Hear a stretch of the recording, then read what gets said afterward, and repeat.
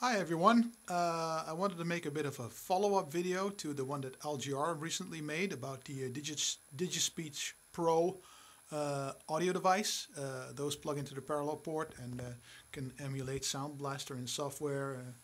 But there's also the earlier Digispeech DS201A, so that's the regular one, not the Pro. He mentioned it in passing, but one thing that sets it apart is the fact that it plugs into a serial port, not a parallel port.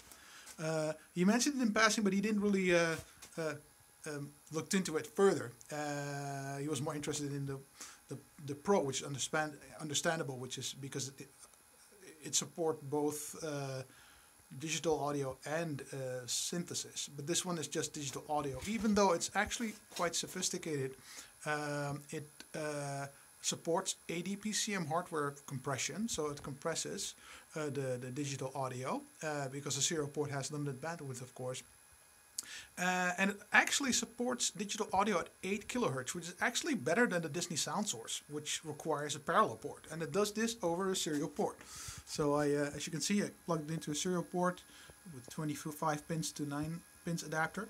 I was wondering if I could get it to work with some games. You think, well, how? I mean, there's no Sound Blaster emulator for the older Digispeech devices, only for the Pro. So how would that work? Well, apparently there's this driver set called DigPack, D-I-G-P-A-K, Digispeech, whatever you call it, was developed by John Radcliffe back in the early 90s for DOS driver standard, and they're supported in quite a few games, and they're actually also compatible with games that use the audio interface library by John Miles. So you can actually use the DigPack drivers as a drop-in replacement for those as well.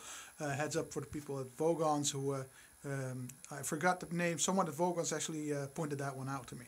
So and there's actually a DigPack driver for the DS201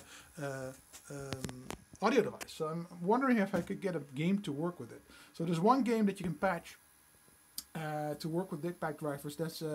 That's actually Dune II, which only supports, out of the box, only supports basic stuff that you get in most games like Sound Blaster, MT32, etc. But you can actually patch it. So first of all, let's see if we can get the DigPack driver loaded to see if that works with this thing. So let's go here. So I downloaded. There's someone in the VCFED, Vintage Computer Federation forum, who was kind enough to share the drivers. I'll add a link in the description below. Anyway, so first of all, if you go to DigPack drivers, I already took the liberty of finding the right one. Unfortunately, there's one caveat here. This is a so-called foreground driver.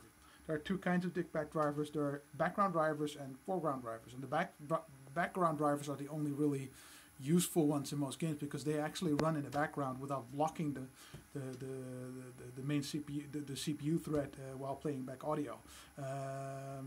So that will probably make this unsuitable for many games, but still I would like to see if it works. So let's run it. So this is the DigPack driver for the DS201.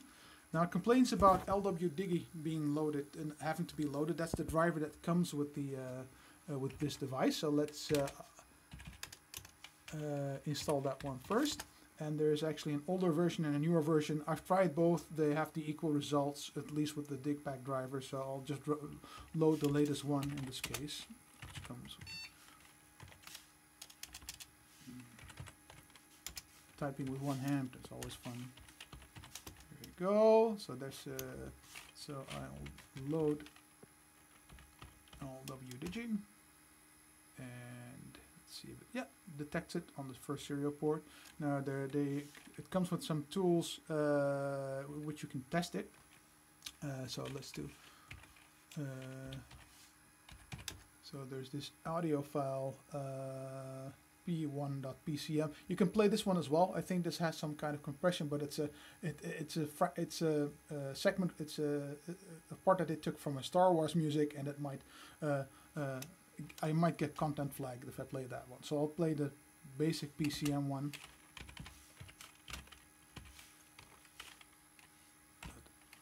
PCM, let's see how this sounds. The Digispeech audio adapter unit allows the computer to play back high-quality sounds through the existing serial port of all IBM and compatible computers. Not bad, huh? That sounds actually pretty clear. And seriously, this is coming through a serial port. I was playing back through an 8 kHz sample rate. So now that we have that LW Digi driver loaded, let's see if we can load the DigBack driver now.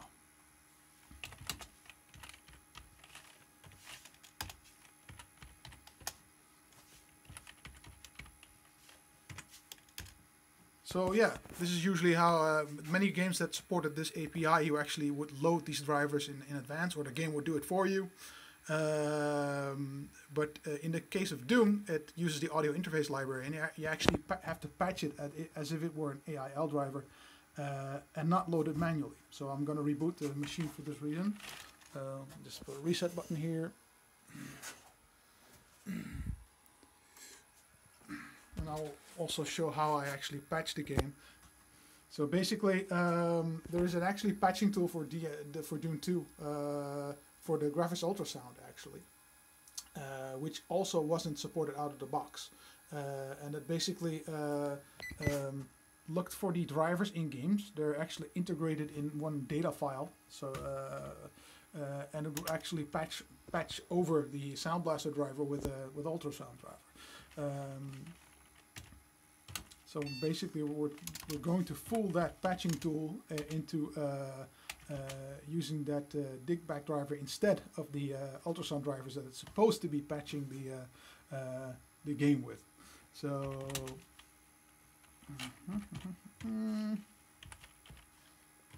sorry for the not so steady camera. So basically, as you can see, you have these two ADV drivers. GF1, that's the chip that was in the original ultrasound, graphics ultrasound, and there's a digital and a MIDI one, and it patches the MPU 401 driver with the MIDI one, and I think the Sound Blaster Pro with the Digi one. And so basically what I'm going to do, I actually already did that. So I have two DigBack drivers here, one for the Covox, which by the way is a background driver. So if you patch that one, that will work with a Covox. You can actually get Dune 2 to work with a Covox speech with a thing as well, or a clone. So that's pretty fun. That's pretty cool. But anyway, yeah, the Digispeech one, 2256. If you look, what I already did, you can see the file size is the same. Basically, I copied the Digispeech driver over the GF1 Digi. So now I run the patch tool.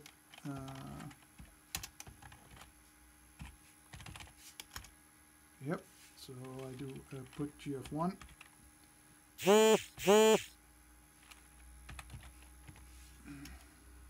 Enter.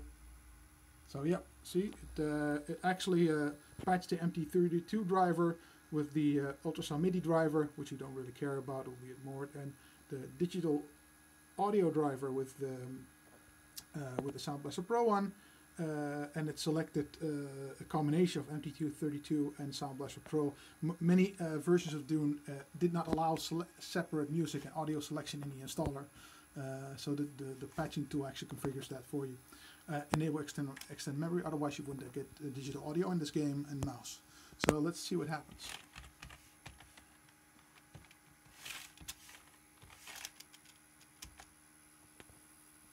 Oh, that's interesting. It's funny, it's a different result than I had the last time. Oh, I know what's wrong. I forgot to load after rebooting. That was pretty stupid of me. Let's try again.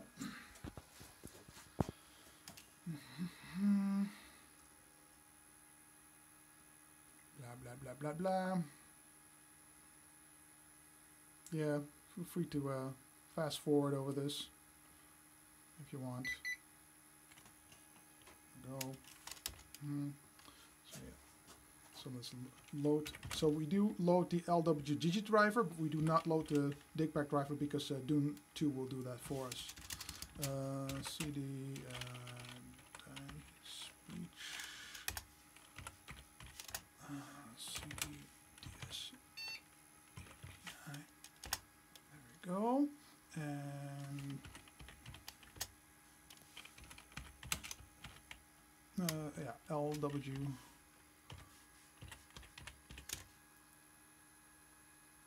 It's load it. So now let's go to the game again. Let's run it now. I already had patched it, so let's see. Well, at least it doesn't crash now. Of course, there's no music because we patched the MT32 driver with the ultrasound MIDI driver, which it doesn't detect, of course. So yeah. So let's see what happens.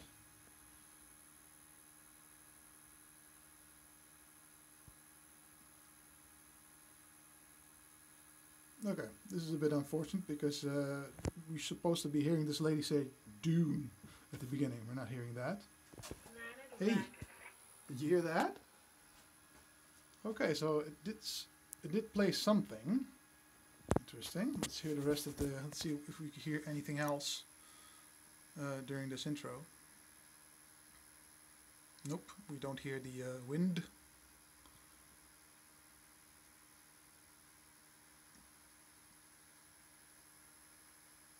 Yeah, and the narrator isn't saying anything else. Alright, let's see what happens if we actually try playing the game. There we go. Oh, wow. And then, yeah, I knew what's going to happen because I tried this before, to be honest. But actually, whenever you select one of the houses, you actually hear that house, like House Atreides, House Ordos, House Arcona, and then the game crashes. And that may have something to do with the fact that this is a foreground driver. But the fact that it got this 4 and you're actually getting some sound out of it, and the sound that you do get is actually not that much worse in quality. Actually, it doesn't sound worse than a Sound Blaster card to me. I mean, many games didn't really use sample rates higher than 11 kilohertz, if that. So it's actually a shame that that drive is a bit limited, but it actually showed that it almost works. So by the way, the Digispeech drivers by John W. Radcliffe from the Audio Solutions were actually open sourced recently. And you can see in the source code even there that the Digispeech driver was considered one of the so-called orphan drivers. The older ones, you put it in an orphaned folder, I think, I'm not sure. So yeah, those weren't as well supported as some of the other sound cards. But yeah, maybe they can be picked up and enhanced to become actual background drivers and be made to work. I haven't tried any other games. You can find a thread on Vogons by a user called Whistlehawk who actually lists a very long list of games that support either the audio interface library or the Digispeech drivers, both of which would work with drivers like this. But yeah, But anyway, I thought it would be fun to show how far it would get to get this to work with, at least with Dune 2. So and yeah, there are a lot of games, so maybe some of the games actually do work this way. We have to. I just wanted to show this one, and maybe some of you can try some of the others. It's an oddity. I know it's an old thing, but still, I just thought that the idea of a serial, a digital audio sound device that outputs sound that is actually somewhat comparable to Sound Blaster quality, like the old Sound Blasters, and it actually works over a serial port. I think that's actually pretty cool. So yeah, all right. I hope you like it. And whether you want to like or dislike, that's all up to you. Thanks. Goodbye.